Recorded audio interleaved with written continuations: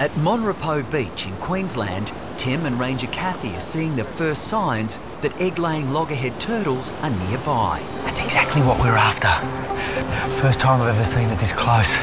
This is a loggerhead turtle, and it's pretty easy to see why they have that name. Their head is huge, and those flippers that are so designed for swimming turn into shovels. She's finished the hole, and then she rests her flipper up, and you can just sense that something's about to happen. 1 egg drops, 2 egg drops, 3, 4, 5, and soon enough there's 20 to 30 eggs in the bottom of that chamber.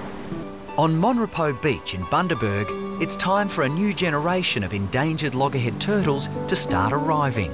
We should see the sand start to bubble soon. Little heads appear. Oh, there we go. Look at that.